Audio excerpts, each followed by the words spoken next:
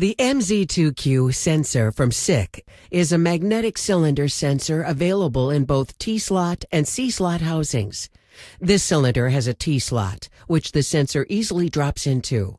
The sensor needs to be moved to the middle of the cylinder before securing it. It is easily tightened using either a flathead screwdriver or Allen key. Once tightened, the sensor is extremely secure in the slot. A gentle tug on the cable ensures the sensor is stable and will hold up against shock and vibration. To teach the sensor, move the piston to the first switching point location. Press and hold the Teach button until the first LED blinks. Release the button. Move the piston to the second switching point location. Press the Teach button one more time. Now, both locations are taut. If you remove part of the cylinder, you have a better view of what's really happening.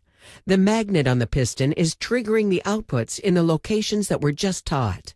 This has the same effect as using two-cylinder sensors, except with less time for mounting and wiring. In this example, two MZ2Q sensors are being used. One to determine the switch points of the gripper to know at what point to squeeze and release the object. The other sensor is determining the distance to travel to pick up the object and where to drop it. The MZ2Q is like two sensors in one. It saves space since it only uses one slot, saves setup time, and saves cost since users only buy a single sensor but get the performance of two.